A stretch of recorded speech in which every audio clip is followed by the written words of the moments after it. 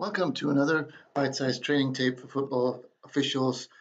We're going to have a look at the wings on this goal line play, but before we do, I like the fact that the back judge is lined up position 3, regardless of where his key is, and at least the one wing that we can see is on sideline extended in a 7-8 man crew. That is where we want him to be, whereas in a 6-man crew without a back judge, we'd want him at a 45-degree angle off the pylon. But here, all of the deeps are in good position.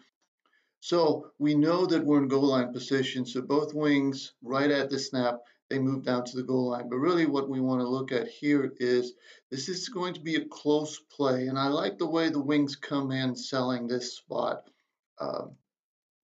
When we get to the goal line or when we get close to the line to gain, we want to be really precise with progress, and this is a very good way to come in and sell the spot and sell the short, and it just tells both teams that we know what we're doing and we have a really good decisive determined spot. So very well done, exactly how we want it handled by the two wings.